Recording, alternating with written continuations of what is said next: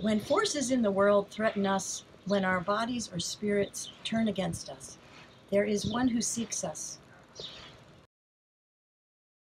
one who heals us.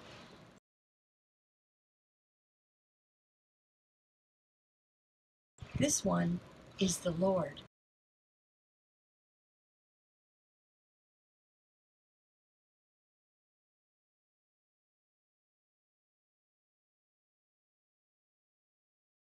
The geography of sin is a waterless waste, but God gives springs of living water, streams of justice and mercy splashing into the wilderness from the mountain of God. Let us drink deeply of Christ. Let us confess our sin. Holy One, God Most High, grant us faith to confess our sins and seek your mercy. There are barren places in our lives where we have wandered far from you. We have listened to voices who distracted us from your call. We have submitted to powers competing for our loyalty to you.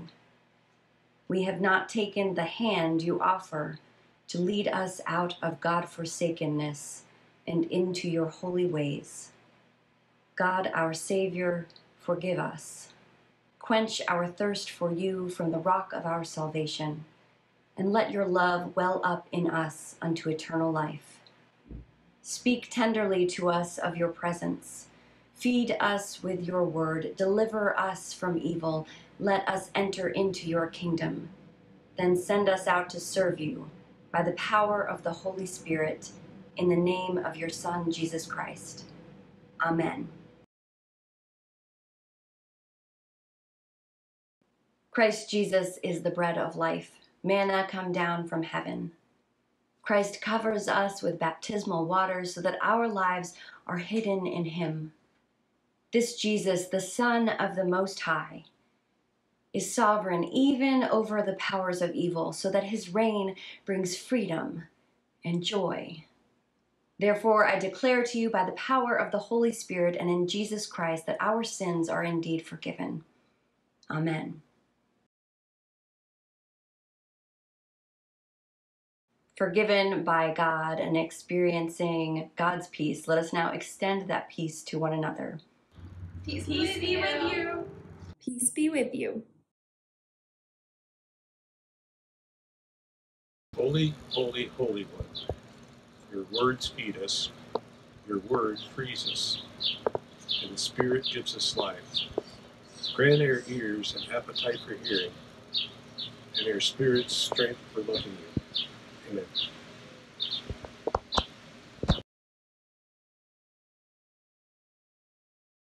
The story you're about to hear comes right after the story of Jesus calming the storm, moving from known territory with his disciples to the unknown for them, moving from home turf to a place that frightened the disciples. Some suggest that the storm itself was actually a manifestation of their fears, of what it meant to go to the Gentiles and to bring the good news there. They have landed on the shore, and that is where we find ourselves at the beginning of Mark's 5th chapter. Listen for the word of God. Jesus and his disciples came to the other side of the lake, to the region of the Gerasenes. As soon as Jesus got out of the boat, a man possessed by an evil spirit came out of the tombs. This man lived among the tombs, and no one was ever strong enough to restrain him, even with a chain. He had been secured many times with leg irons and chains, but he broke the chains and smashed the leg irons. No one was tough enough to control him. Night and day in the tombs and the hills, he would howl and cut himself with stones. And when he saw Jesus from far away, he ran and knelt before him, shouting, "What have you to do with me, Jesus, Son of the Most High God? Swear to God that you won't torture me." He said this because Jesus had already commanded him, "Unclean spirit, come out of the man." Jesus asked him, "What is your name?" And he responded, "Legion is my name, because we are many." They pleaded with Jesus not to send them out of that region. A large herd of pigs was feeding on the hillside. "Send us into the pigs," they begged. "Let us go into the pigs." Jesus gave them permission, so the unclean spirits left the man and went into the pigs. Then the herd of about 2,000 pigs rushed down the cliff into the lake and drowned. Those who tended the pigs ran away and told the story in the city and in the countryside. People came to see what had happened. They came to Jesus and saw the man who used to be demon-possessed. They saw the very man who had been filled with many demons sitting there, fully dressed and completely sane. And they were filled with awe. Those who had actually seen what had happened to the demon-possessed man told the others about the pigs. Then they pleaded with Jesus to leave their region. Now, while Jesus was climbing into the boat, the one who had been demon-possessed pleaded with Jesus to let him come along as one of his disciples. But Jesus wouldn't allow it. "Go home to your own people," Jesus said, "and tell them what the Lord has done for you and how he has shown you mercy." The man went away and began to proclaim in the 10 cities all that Jesus had done for him, and everyone was amazed. This is the story of God for the people of God. Thanks be to God. So there are two major responses to what Jesus has done for this man, how Jesus has healed him. And the first is that the people who have both been there to witness it as it was happening and the people who have come to see and been in total awe when they see the man, he is fully clothed, he has his wits about him. The first response on their part is to ask him to leave.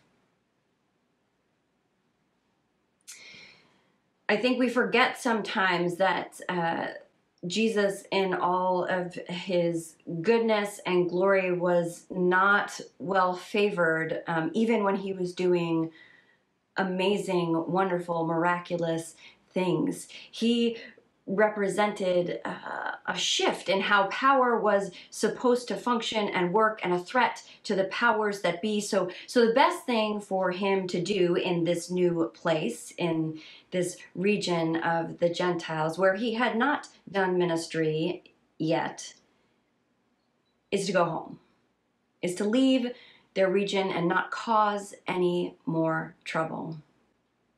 The healing of the man, the ridding him of the demons who are named Legion, which is probably not a coincidence. Legion was the name of the armies of the Roman Empire.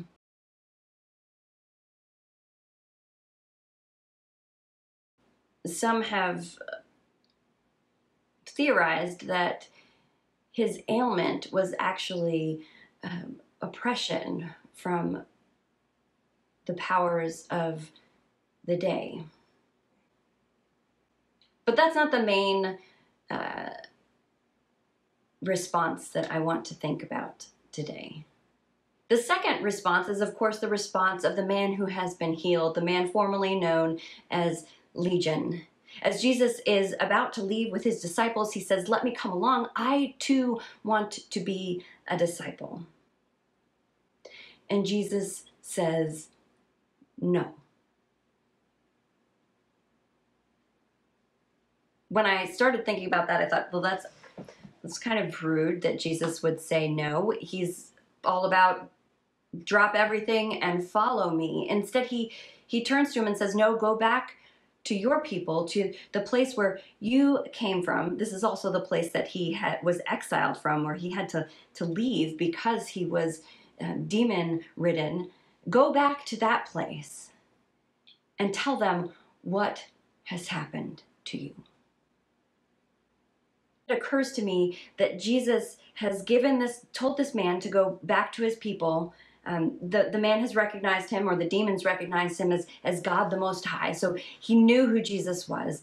But that's all we know. Jesus doesn't sit him down with a catechism. He doesn't give him best practices. He doesn't require knowledge and particular orthodoxy. He's not even Jewish. All he knows is that Jesus is Son of God the Most High, and that Jesus has healed him. And that's all he needs to know, according to Jesus' actions right then, to go back to his people and be a witness, be a bringer of the good news, which might put me out of a job. I was just struck by how little he had to do in order to be a proclaimer of the good news. And maybe because many things are always on my heart and mind, maybe because I have ADD, the other thing that was going on in my head at this time was a lecture that I heard in 2019 at the Next Church Conference that I know I mentioned in our worship services right after that time. It was given by a man named Corey Greaves, who is a co-founder of an organization called Mending Wings. He is Native American, and he works largely with Native American youth. And that was, I guess, what the talk was about, but what struck me was the beginning of the talk. And so I am going to play a clip of that for you right now. So listen to the words of Corey Greaves. I was about 7 years old when I got baptized. And I remember, I'm 48 now, and I still remember that day. I remember a promise that was made to me on that day, and I never forgot it. I remember I grew up in this fundamentalist academy, right? And so I remember sitting down in the front rows, and this pastor telling me, do you know what you're doing? And now that I'm 48, I realize, when do any of us really know what we're doing? But I was like, yeah. But I remember something he said. He said, Yeshua said this. I love to use Jesus' tribal name. Please don't forget, Christianity is tribal roots. And he said, no one will ever be able to pluck you out of my Father's hand. Oh man, I don't know what it was, about 7 years old, but that meant something to me, right? So I held on to that, and I've never forgotten that. And so, so that was really cool, right? So in my little pea brain, it was such a simple thing following Yeshua at that age. It was simple to me. But as I grew up, I later found out that now I had to become a Christian. See, and I found out that those were kind of two different realities. And that's where things began to get really complicated for me, because someone said, well, now you need to be a Calvinist. And someone said, no, an Armenian. Somebody else said, no, you have to be a Pentecostal. No, a Presbyterian. No, a Methodist. No, a Lutheran. On and on it went. An Anglican, I remember that one.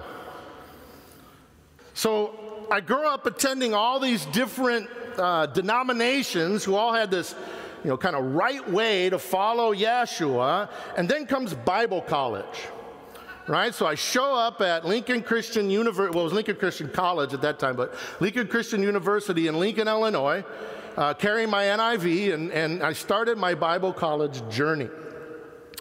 Now, during that 7 years, because I was on the 7-year program at LCU, I was told that the Bible had some things to say about my native culture that I didn't know before.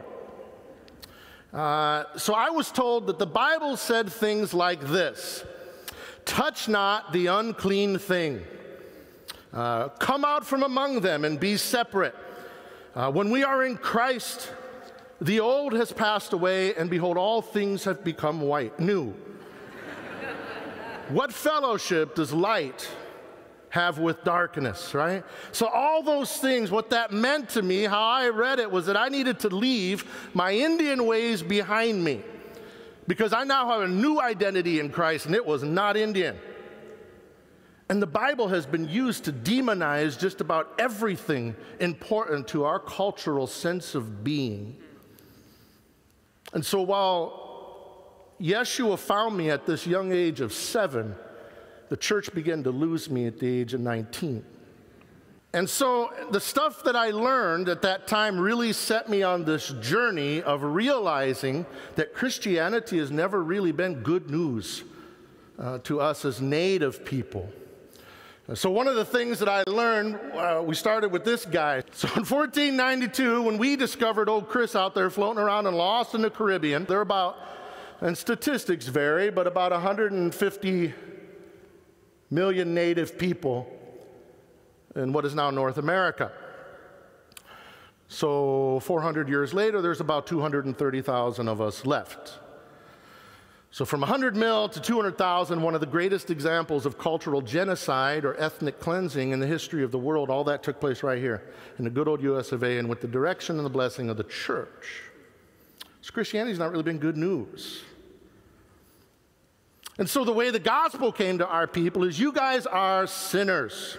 Man, you're involved in paganism and witchcraft, and you worship demons, and your drums are of the devil, and your dances are of the devil. And so when you become a Christian, you need to cut your hair and learn the guitar, learn the piano, and stop your dancing so you can be good Christians. And along with that, learn our language, learn our culture, etc. So not really good news.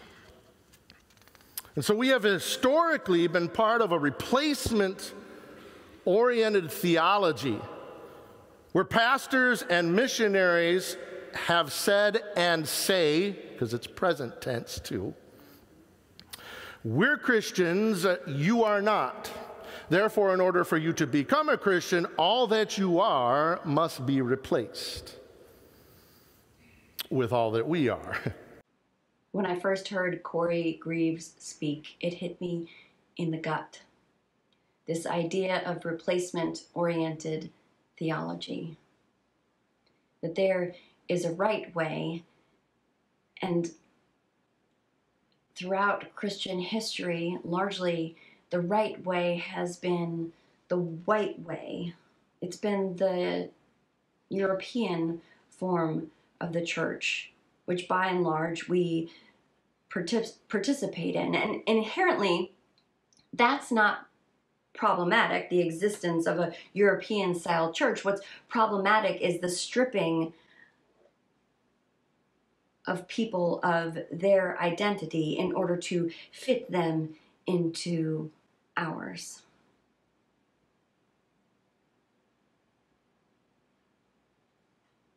And the church has not only sanctioned it, it has so often led the way.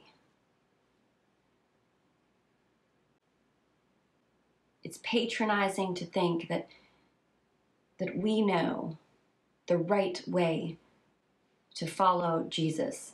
I say this having had to take all the exams to pastor the right way and to know the right theology to be a Presbyterian minister, but it is patronizing to think that what someone else who is different from us has to offer is any less of the image of God. Not only is it patronizing, it's threatening, and it actually robs people of their human dignity. And in the case of the Native Americans, justified genocide. We see this narrative in big and small ways throughout the history of the church. Us clinging so hard to tradition and to the way that we read scripture. Most recently with LGBTQIA rights. Who can we love? Who is allowed to love who, and what is sanctioned by God? In proclaiming that heterosexuality was the only way sanctioned by God, which is, of course, not what John Calvin Presbyterian Church believes, but for so long in the Presbyterian Church, that was in our orthodoxy, as part of our practice and our polity. It did not allow people to be fully and wholly themselves in church. And therefore, more likely than not, stunted their ability to feel whole and holy before God. So what does this have to do with us and how we approach God today? Jesus gave this man healing and direction. The man knew that Jesus was the Son of God the Most High, and he knew that he was healed, and that was enough to share the good news. His body now, even though it was healed, would have represented a threat to the powers that be because of the power it took for Jesus to do that healing. But he was made whole in Jesus, and that wholeness was meant to bring wholeness to others. When we seek the wholeness that God desires for us within the context of the church, we then are able to bring that wholeness to the world. We work hard not to exclude people from experiencing that wholeness at John Calvin, and we are in process of working with the ideas of anti-racism within this sermon around coming to understand our part in the slaughter and diminishing of the Native Americans of this country, the indigenous peoples. We do all of this so that we also can be freed. Because we believe in Jesus, and Jesus believes that freed people free people. So as you move into the week, I ask that you would consider, when have you experienced being released? When have you experienced freedom in a new way? And how did it make you see the world differently? Toni Morrison once said, "I tell my students, when you get these jobs that you have been so brilliantly trained for, just remember that your real job is that if you are free, you need to free somebody else. If you have some power, then your job is to empower somebody else. This is not just a grab bag candy game." Right now in our world, we are being freed of worldviews that have led to oppression. We are being freed of racist ideas that have kept some people low and lifted up others who already had power. We are being freed of our demons, and now, through this work, we pray that we will re-enter the post-pandemic world changed. A taste of healing upon our tongues that will nourish us to speak the words that align ourselves with God, the Most High, and that God's power would be with us and working through us, not the powers and principalities of our world, and not those of our self-interest. Let us become healed, disciples of God, confessing and receiving forgiveness, receiving confession and giving forgiveness. Existing in a world in which it's okay that we are not perfect, but we try, as Maya Angelou says, and I've quoted before, to know better so that we can do better. May it be so. Amen.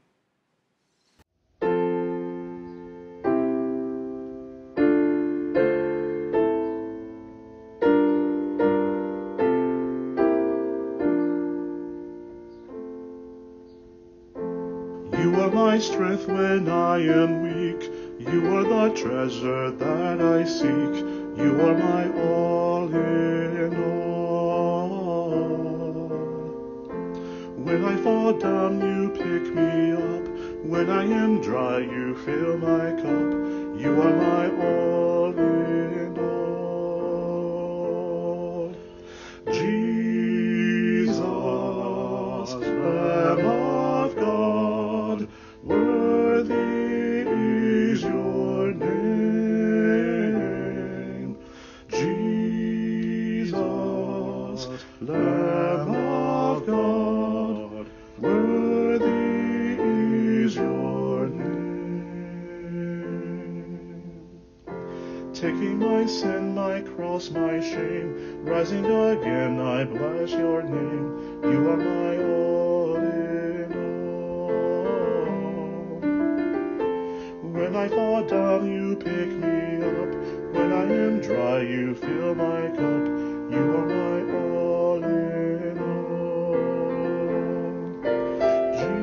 You are my strength when I am weak. You are the treasure that I seek. You are my all in all.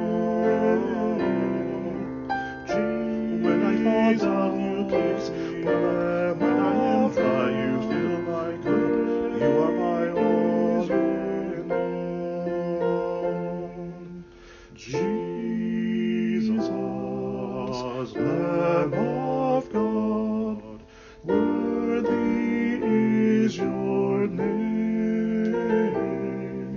Jesus, Lamb of God, worthy is your name.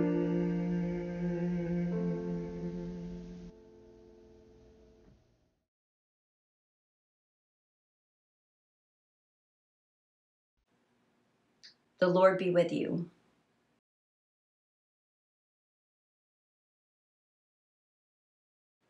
Lift up your hearts.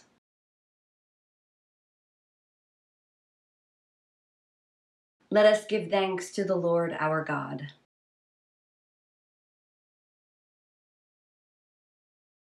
Let us pray. Holy God, we praise you. Let the heavens be joyful and the earth be glad. We bless you for creating the whole world, for your promises to your people Israel, and for Jesus Christ in whom your fullness dwells. Born of Mary, he shares our life. Eating with sinners, he welcomes us. Visiting the sick, he heals us. Dying on the cross, he saves us.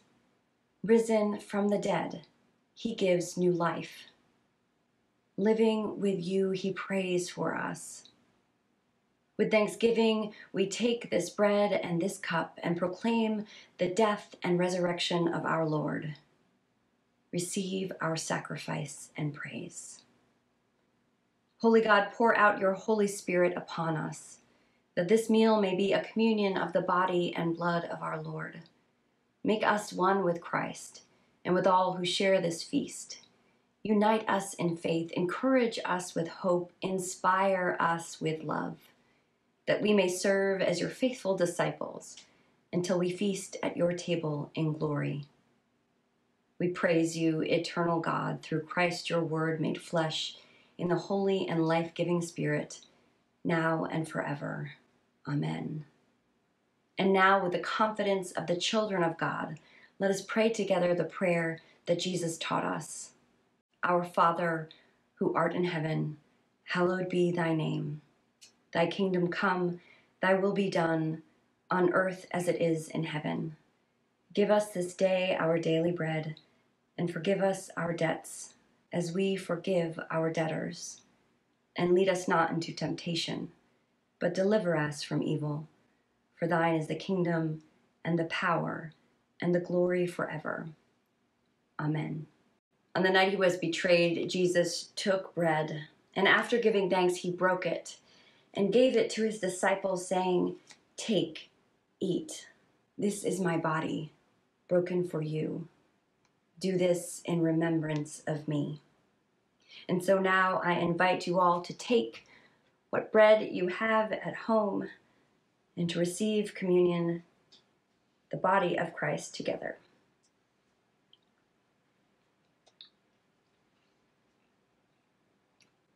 In the same manner also he took the cup, saying, "This cup is the new covenant, sealed in my blood and shed for you for the forgiveness of sins. As often as you drink of it, do so in remembrance of me." And so we lift our cup from our homes together, remembering God's body, God's blood poured out for us, for our forgiveness.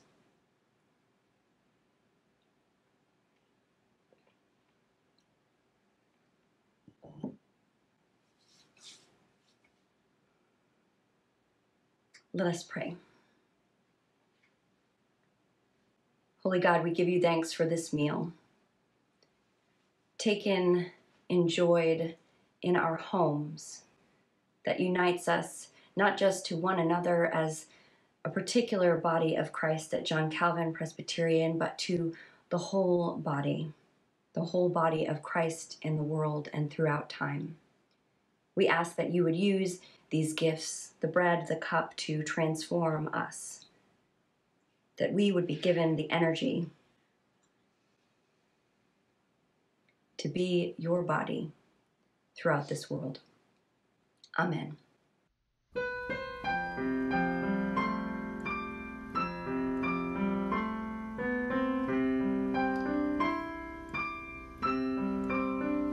Lord, speak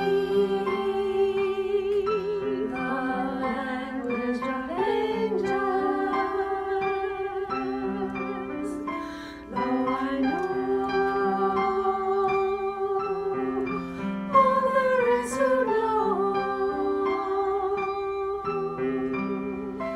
if I have no Lord, I am nothing at all. There is no gift greater than love. Can go on, understand every mystery, and my faith could remove any mountain. If I have no love, I am nothing at all. There is no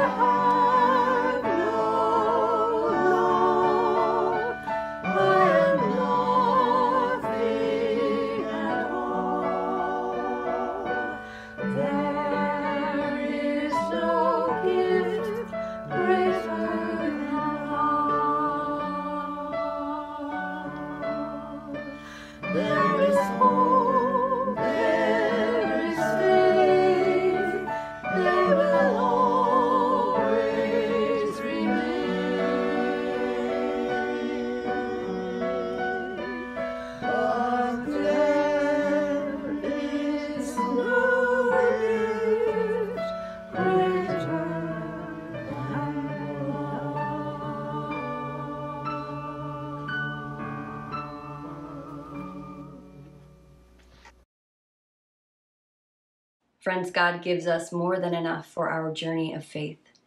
Let us present our tithes and offerings so that others may know their blessings and give thanks to God.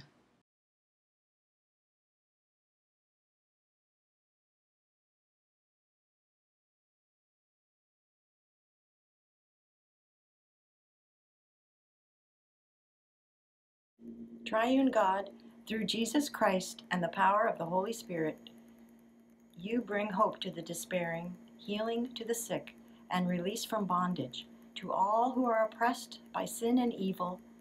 Through baptism into Christ, you cover us with your love. We thank you that in that flood you wash away all that separates us from you and one another.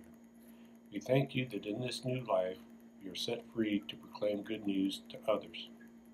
Direct our gifts to fulfill your purpose as we await the time when all creation is one in your love, by the grace of Jesus Christ and the community of the Holy Spirit. Amen. Worship God alone, God of the prophets, Jesus Christ, the Son of God, and the Spirit of the Holy One. Do not be overcome by evil powers. Trust God, who even the powers must obey. Rejoice in your salvation by loving others, to the glory of God, who is three, who is one. God feed you, Christ protect you, Spirit live in you, and wash over you with the love of God.